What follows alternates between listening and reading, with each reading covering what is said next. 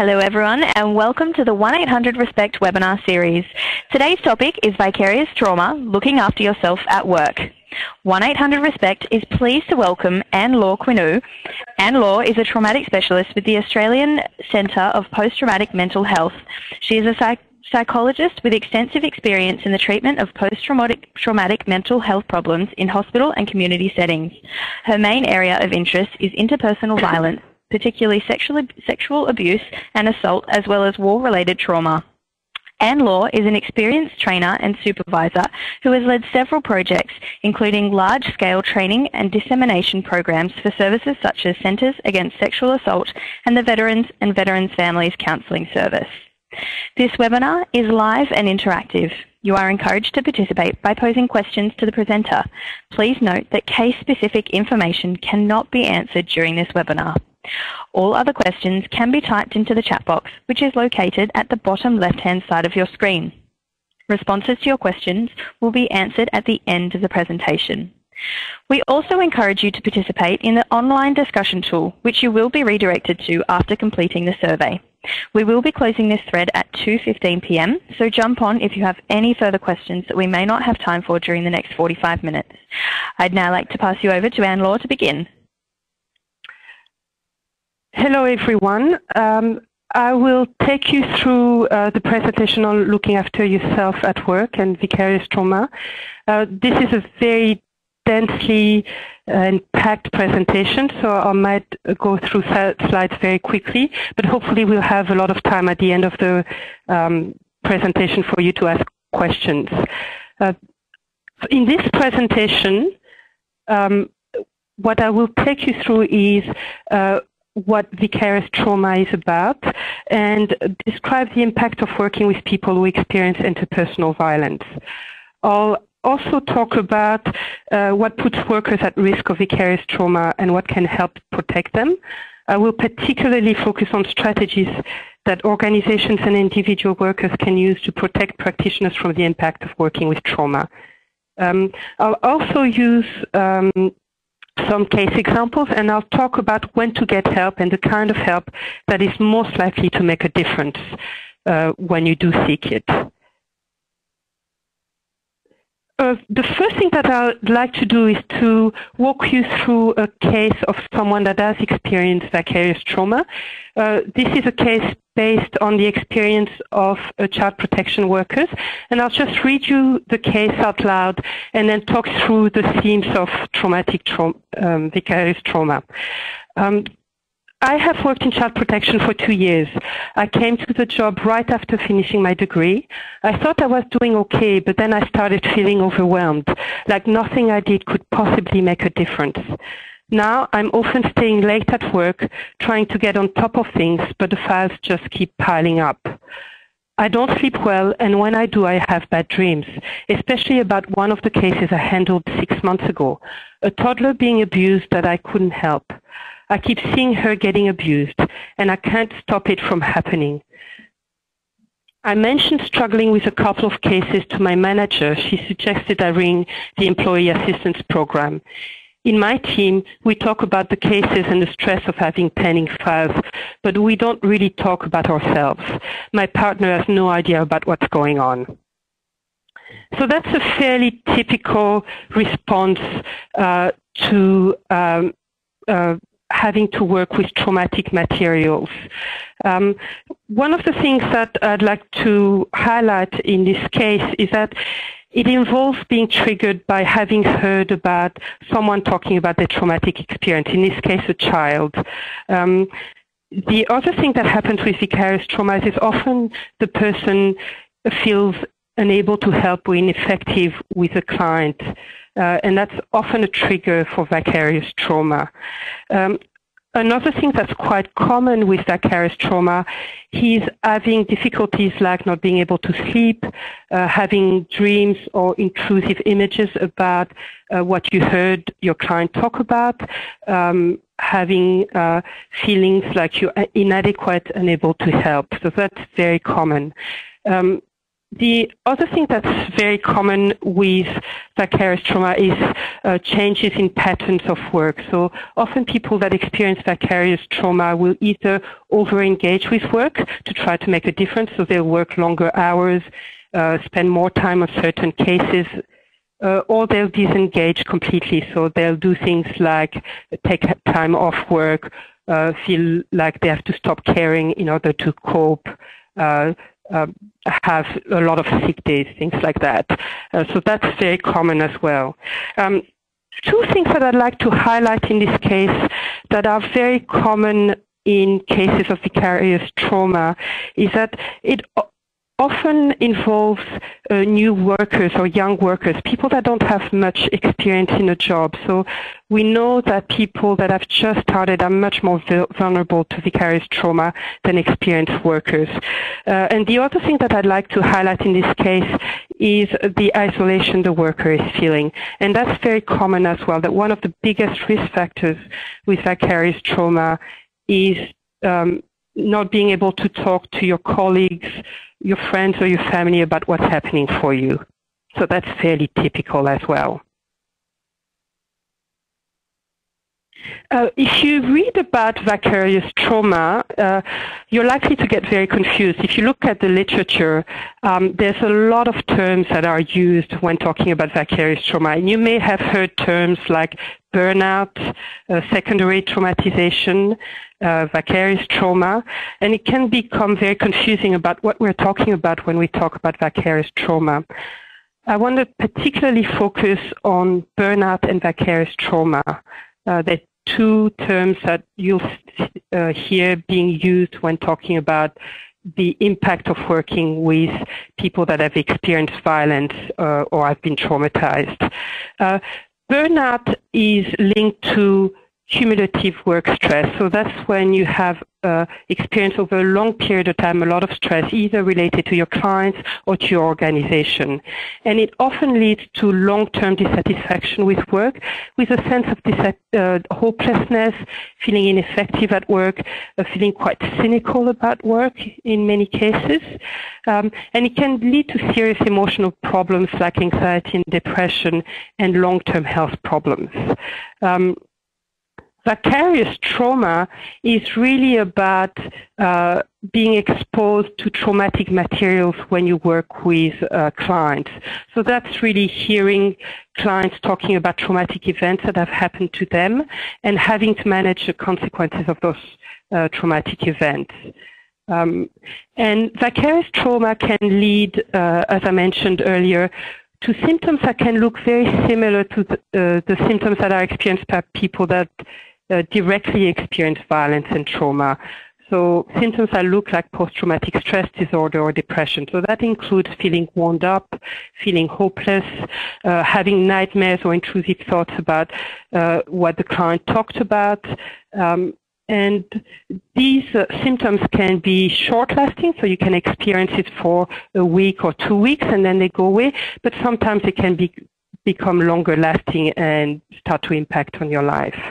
The other thing with vicarious trauma is that it can affect a worker's view of themselves or the world, particularly their sense of feeling safe in the world, feeling safe with clients, with their boss, with their colleagues and their family. It can affect their sense of feeling in control and their trust in other people. Having given you a very brief overview of vicarious trauma and burnout, I just wanted to take you to a polling question about burnout or vicarious trauma. What I'd like you to think about is that in the past year, whether you or a colleague have experienced vicarious trauma or burnout. I'll wait for the results to show as you select the yes or no response.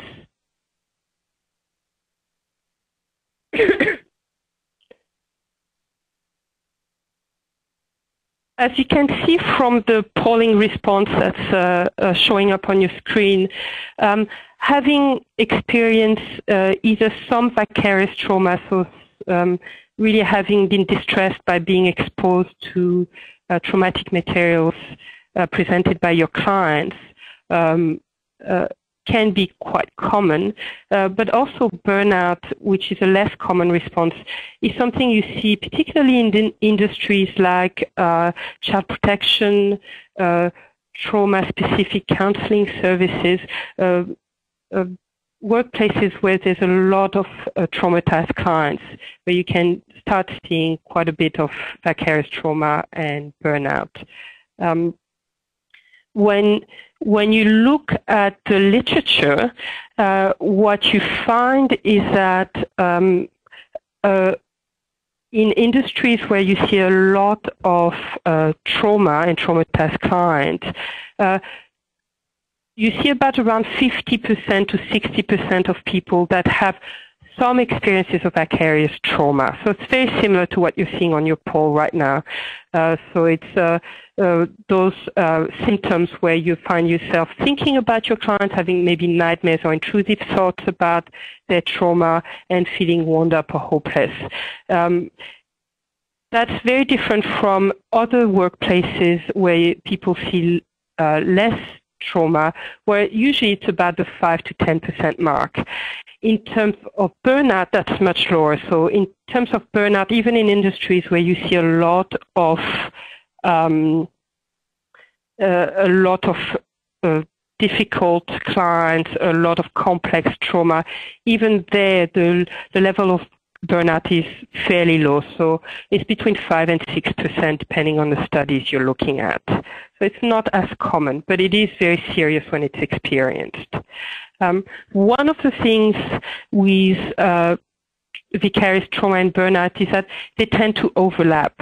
So when we talk about vicarious trauma, for some people it becomes really an experience of burnout where they're finding it very difficult to find meaning and enjoyment in their work, and they're starting to become depressed.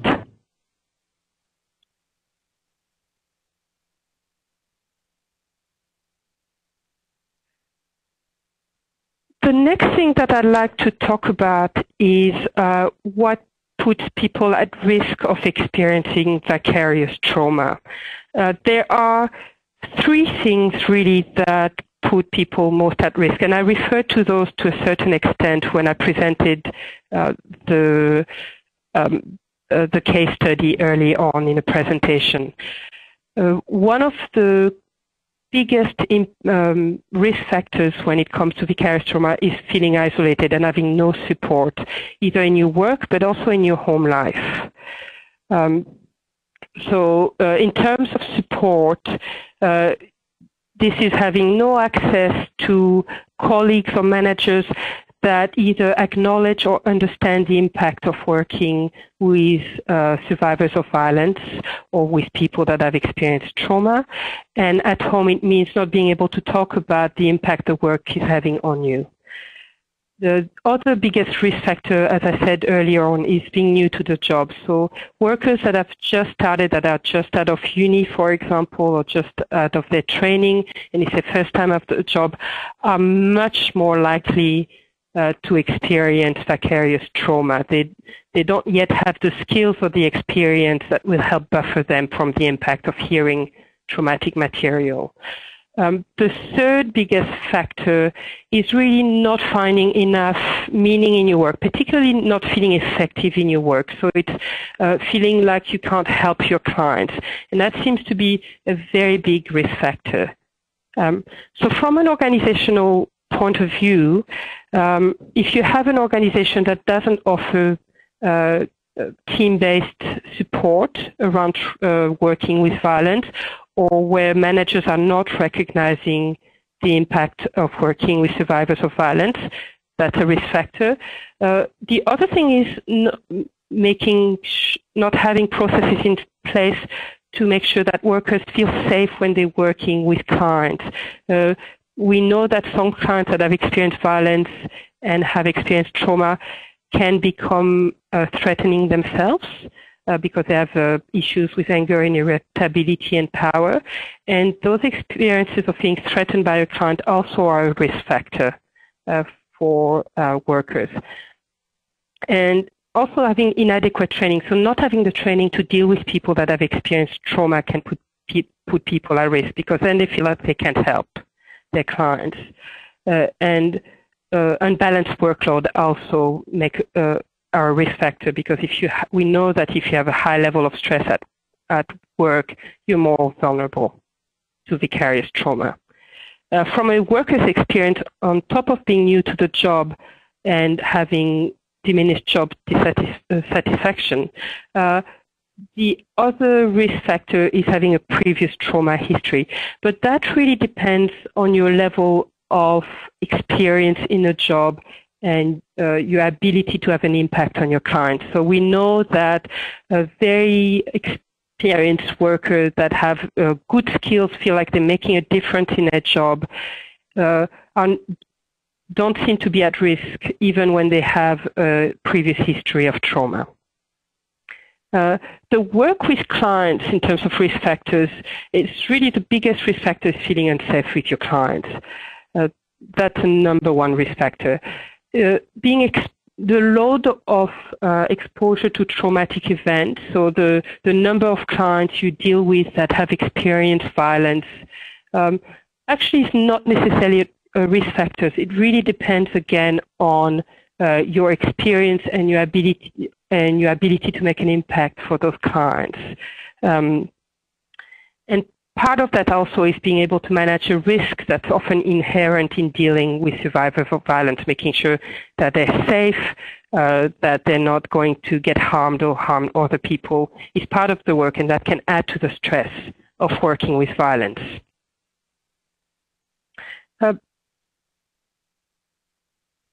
So from an intervention point of view and making sure that workers are protected from the impact of working with survivors of violence, there are really three things that need to be attended to. Social support, making sure that workers have access to groups of colleagues that actually talk about the impact of working with violence, having supervision where there's time where workers can talk about themselves and the impact of the work, not just about the work itself. There need to be processes in place so workers feel safe with their client, and when clients are threatening, there are things in place to help them deal with those threats. And they need to have enough time and space and enough training that they feel they can be effective with their clients and be satisfied with their work. So in terms of managing a workplace that is going to lead to workers being resilient in the face of working with trauma, it's really important to have clear policies and procedures regarding helping people who have experienced violence. It's very clear what the interventions are and the expectations, that you have regular ongoing skill development in evidence-based practice. So that might mean that if, for example, for caseworkers that we deal with homelessness, with child protection, that they have training around trauma-informed care, for counselors that they know about trauma-focused treatment, or for someone like a child care worker that they're really well trained in how they're going to report incidences of child abuse, for example. And as I said, having opportunities as a team and individually to talk about how the work is impacting on you is incredibly important. Also, there needs to be avenue for people who do go on to develop problems and distress when they experience trauma, that they have clear processes in place to access support. So not just who they can call for help, but so they know what kind of support they're going to get as well. And as I mentioned, work balance and dealing with client threat procedures are very important as well. In terms of individual workers, what can an individual worker do to protect themselves from the daily impact of working with survivors of violence? As I mentioned, the most important thing a worker can do is seek meaningful support, and not just at work, but also at home. The other thing is to be aware of the impact of the work. So it's having ways of monitoring yourself on a regular basis, because a vicarious trauma and burnout can have an insidious impact. So it can really creep up on you, and it's really important to have ways of assessing where you are at in your work. And I'll talk to you about that in a minute. And the other thing is to have skills to help manage the distress when it does come up, when you're dealing with a really difficult client or with the story of a terrible thing that happened to one of your clients. And I'll again talk about that in a minute and give you some examples of the skills that you can use and learn for that. And finally, again, and I'm repeating myself, but really important is making sure you have the right training and supervision and advocating for that very strongly. In terms of connections at work and at home, I've talked at length now about what kind of support you need from a manager and from your peers and colleagues at work. But the other thing that's really important is making sure that at home you have either family, friends, that you have a meaningful contact with, that you can talk to about the impact the work has on you, but also give you a sense of belonging and meaning outside of work, so that can buffer you from the impact of your work, and that's really important. So if you find yourself that you place all your energy into work and less in your relationship at home, you're much more likely to be affected by working with trauma and survivors of violence. I have another polling question to ask, and that's whether you believe that you have the support you need to buffer you from the impact of working with trauma, so both at work and at home. And the reason I'm asking that question is that it's really the #1 protective factor and such an important factor. So from what I can see at the moment, about 78% of people have in place enough support to deal with the work that they do. If you ask the ones that are in a 25% range, one of the 25% people that don't have the support that they need, I would suggest that either you seek some form of support. So, for example, if your workplace environment is not supportive, consider external supervision. Or make sure that you have increased support at home, or find a friend that can support you. And if you find yourself over-engaging at work and not putting enough energy in your relationships at home, to make a plan to change that, because it will be the biggest, will have the biggest impact in your ability to manage vicarious trauma and also prevent being traumatized by your client's materials.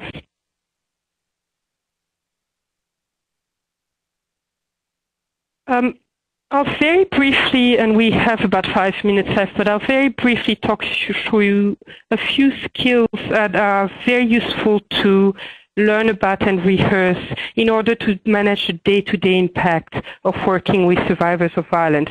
Now, for those of you who do some counseling or casework, these skills are going to sound very familiar. It's probably what you teach your client, but it's often something as workers that we don't use ourselves. And if you're not familiar with those skills, I would encourage you to seek some training or to ask your manager to organize some training around those skills, because it can protect you and help you manage the distress of working with violence. One is skills around tolerating negative emotions. And there's two skills really that are really important to learn. One is to learn to sit with emotion, learn to ride the wave of emotion when you're becoming distressed, not avoiding those negative, distressing emotions, and also not dwelling on them, but sitting with those emotions and observing them. And often that's referred to as mindfulness techniques. And they're very useful techniques to have. The other techniques that are very important are techniques to help you decrease the intensity of feelings. And they're often called distraction or grounding techniques, and you also can use breathing techniques that are very simple and can be very helpful in decreasing the intensity of distress. The other thing that's very important is to make sure that you keep accessing positive emotions in your day-to-day life and engage in activities that give your life meaning. So we know that people that experience a lot more positive emotions do pleasurable activity and engage in activities, relationships that give their life meaning, do much better when they're faced with a very difficult or adverse situation. And the other very important thing is to make sure you don't use drugs and alcohol or medication to cope or numb yourself when you're feeling distressed. And it's something often we tell our clients, but we don't do ourselves. And I think often there can be an underlying problem of drug and alcohol use in our profession that is not talked about, and it's very important to seek help or to make sure you don't use that and get trapped in using alcohol or drugs to cope.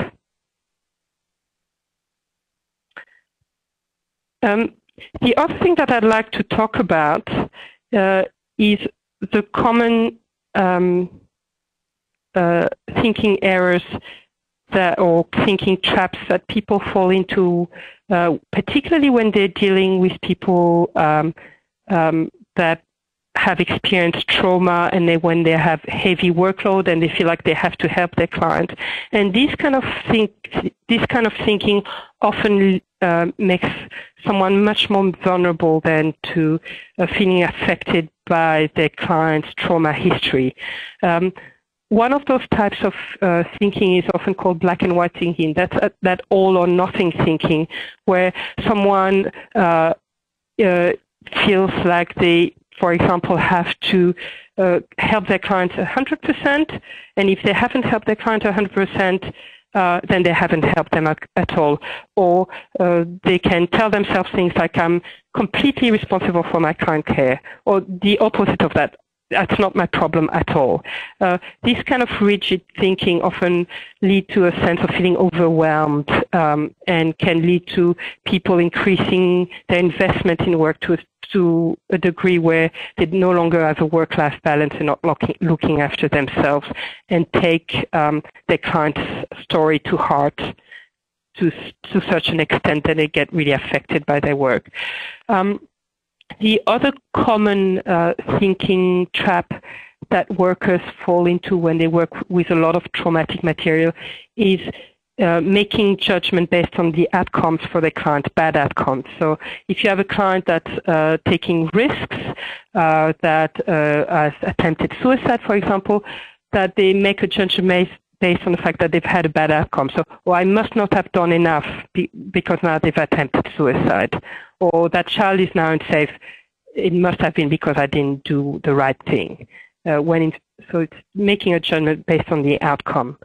And the other common thinking traps is where people think about the worst possible outcome to a situation. So, which is very easy to do when you're dealing with very serious things like people being at risk because of their symptoms, or being at risk because they experiencing violence on an ongoing basis.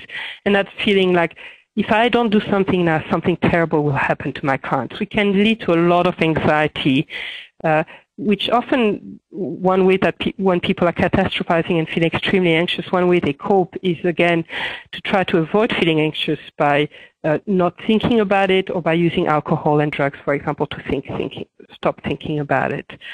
So it can have very negative impact.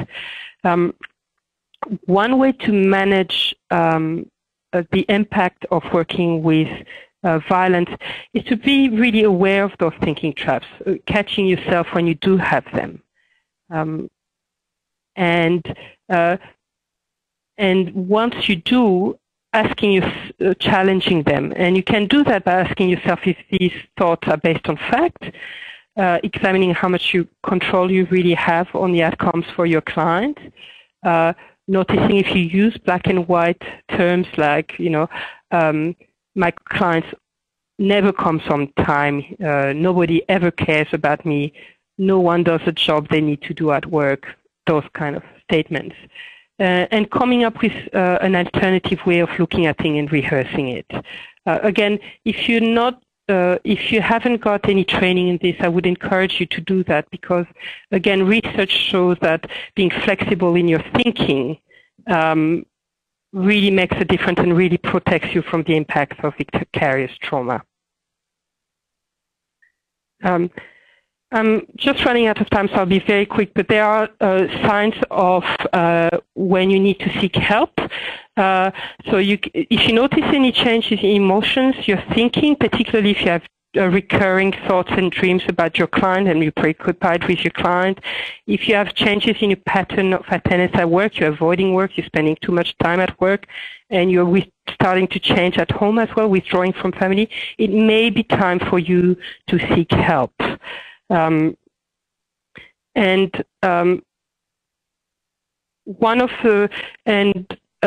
of the ways to monitor if you have had any changes in your behavior is asking friends and family about whether you have changed in any way. Keeping a daily diary for a week or two about how much what you do at work, how much time you're spending at work, how much time you're dedicating to rest, entertainment, social life. But you also have some scales you can use to look at how you're feeling at the moment and how you're traveling at the moment, like the professional quality of life scales, which is freely available online. Just to keep monitoring yourself, because again, as I said, these feelings can sneak up on you, and sometimes by the time you catch yourself and realize something is wrong, it may have affected you for a long time. So if you can catch them early, that's good. Getting help really depends on how much you're affected by the story of the trauma survivor, and you're being having heard the story of a trauma survivor or dealing with the aftermath of that trauma with them. If you are upset and distressed by a recent contact and you have some of the symptoms of vicarious trauma for a week, you've had some nightmares maybe, or you find yourself thinking about that person you're working with and their trauma, it's a good idea to talk to a colleague or manager you trust about it, and talk to them about strategies you could use to help yourself. And everyone is different. For some people, what they need most is practical help. So help with paperwork, having a bit of time off to have time to really look after themselves. But other people will need emotional support, so really need acknowledgement of what they're going through by a colleague or their manager or family and friends. So to know what you need at that point, and everyone is different. And the other thing is, if you're not coping, so if you notice long-term changes in your work patterns, in your emotions, in your health, that it's really important to seek help early before problems become entrenched. You're more likely to recover quickly if you seek help early. So you can either contact your employee assistance program if you've got one. You can also ring 1-800-RESPECT to get help.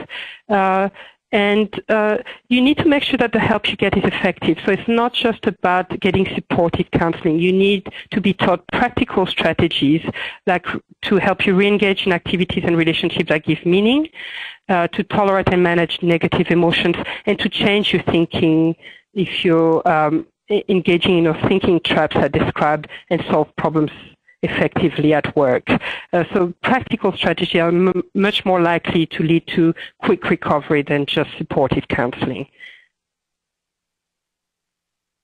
And I've got just some resources and reference that you can look at if you're interested in learning more about vicarious trauma or burnout.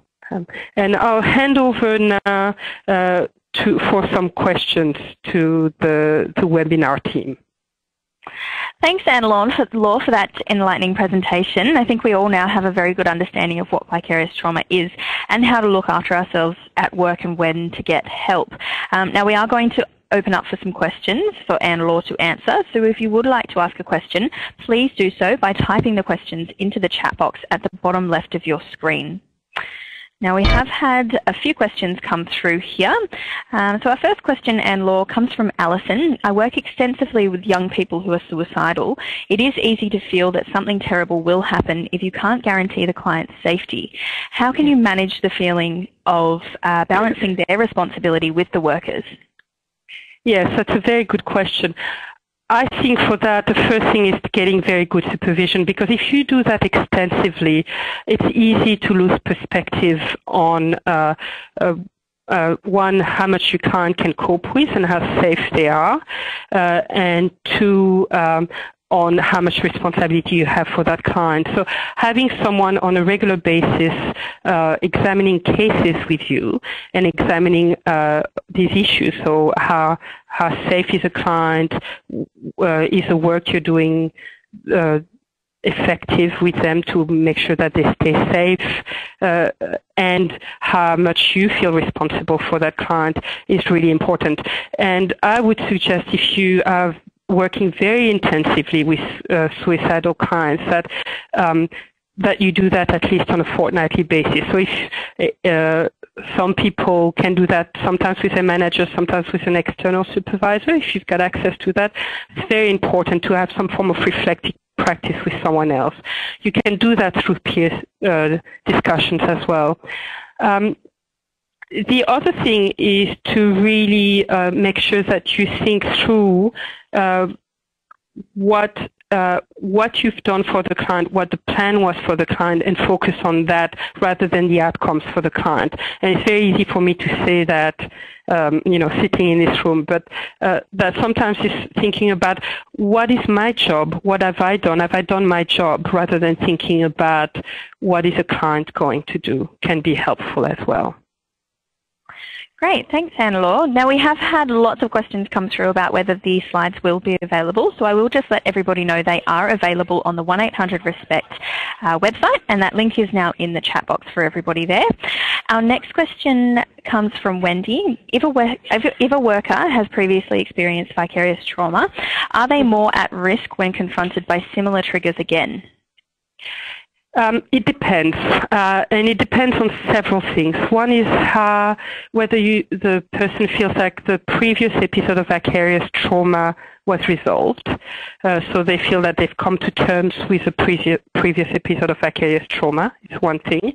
The other thing that is an intensity of the symptoms they've experienced as a result of feeling traumatized by what they experienced with their client. So if, for example, the vicarious trauma led to several months of symptoms and not being able to engage with work, for example, and left to feelings of burnout, that makes the person more vulnerable than someone that has had 2 or 3 weeks of feeling like they had intrusive thoughts and feelings about, and images and maybe nightmares about what's happened for their client, but I've been able to keep working, haven't isolated themselves from their family.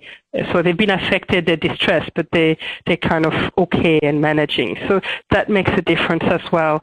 The other thing, really, the big difference, again, is social support. So if you've had a previous experience of vicarious trauma, it's really important that you have supports in place at work to make sure that you have a place where you can talk about the impact of the work on you and how you're going to manage that.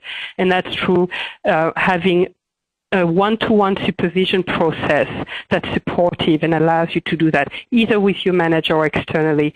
And if you can't get it at work, it's really worth either advocating that your work pays for external supervision or that you invest in that to look after yourself. And the other thing is making sure there's a peer supervision process in place so that, when you have team meetings about cases, for example, you have some space that's dedicated to talking about how the work is impacting on you as a group. So those things will make a big difference if you've experienced vicarious trauma previously. Okay, great. Thanks, Anne-Laure.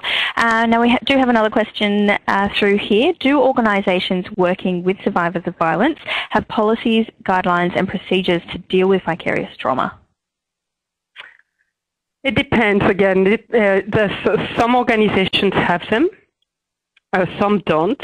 And because the literature is so confusing about vicarious trauma, there's so many different names for it, different recommendations for it, that what I find when I've done supervision with different organizations is that some of them have very evidence-based, up-to-date policy on on vicarious trauma, and some have policy that's not so up to date. So what they have in place is probably not what I would consider best practice.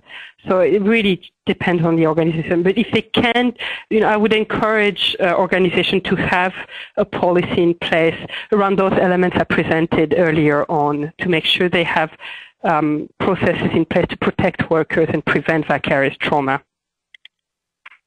Okay, we've got another interesting question come through here. The question is, I'm worried that if I experience vicarious trauma, I won't be able to work in my chosen field anymore. Is there any information on how people recover after vicarious trauma and whether they go back to work? Yeah, that's a good question. As I mentioned, while in some industries, particularly like I'm thinking about child protection, for example, about 50% of workers will probably have some experience of vicarious traumatization. It doesn't mean that they will develop problems to an extent that it's impacting on their work or on their home life or their ability to function. So very often you have workers where they have they find themselves preoccupied with the trauma. They find themselves having some intrusive thoughts about their client's trauma. They might feel slightly more disengaged from their work, struggling to turn up to work, anxious about particular clients. But it doesn't mean that they can't function. And they find that particularly if they receive help and support from their workplace, that after a few weeks or a couple of months that eases off and they can re-engage with their work. So that's a common experience, even in environments where it's more likely to happen.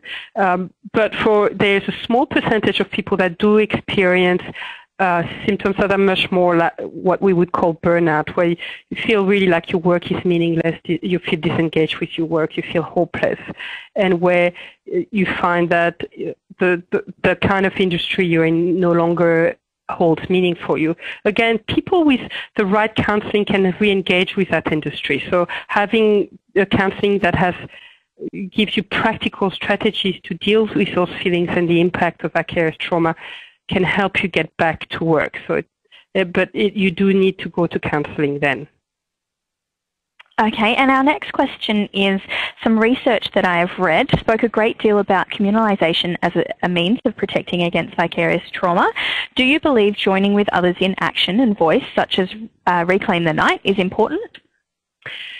Yes, so one of the risk factors, as I mentioned, is not having enough meaning, feeling like you're not helping on having enough impact in your work. So depending on who you are, for some people, having an advocacy role and doing things like joining something like Reclaim the Night can give a sense of meaning that helps protect you from the impact of the work. Having said that, what I would be very mindful of as a worker is that, again, that you balance that with finding meaning outside of that work as well. So you find that resilient people often are driven and have a meaning that they want to make a difference and that their life has a lot of meaning, but they also have meaning in experiences that are different, that are about being content, finding pleasure, finding connections with their family, with their friends, so other kind of meaning. So that if you do engage in those kinds of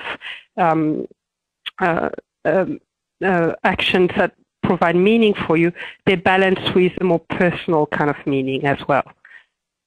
Very long-winded answer. No, that's great. Thanks, Anne-Laure. Now, we probably do just have time for one last question. So the question is, do you have any techniques social workers can follow to prevent themselves from vicarious trauma? Yes. Well, for social workers, I think what's really important is, one, to have training in trauma-informed care, because as a social worker, in most industries, you will encounter trauma. And if you don't have and it's so important as a social worker to feel like you're effective and you're helping your client. And if you do find that you can engage with trauma and work effectively with it, even if it's not the main part of your work, but you have ways to manage your clients' feelings in very simple ways. You have ways of helping them engage even in further therapy and managing their trauma that will really have a big impact on your